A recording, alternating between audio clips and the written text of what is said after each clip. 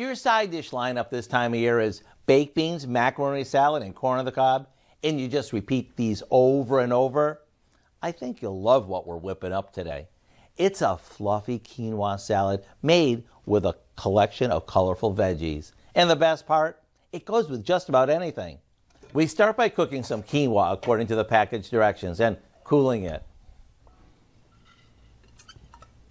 Then we add some cherry tomatoes that we cut in half,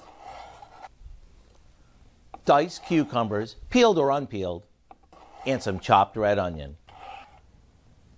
Now we add a can of chickpeas that we drained really well. And to give this a fresh summery taste, we mix in a homemade vinaigrette that we made with a few off-the-shelf ingredients. After tossing all this together, we finish it off with some crumbled feta. Then we're good to go. You can serve this at room temperature or chilled if you prefer.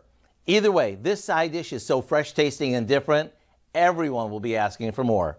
To get the recipe for our garden quinoa toss, simply check out our website. I'm Howard with Kelly in the Mr. Food Test Kitchen, where today we found a colorful change of pace way for you to say, ooh, it's so good.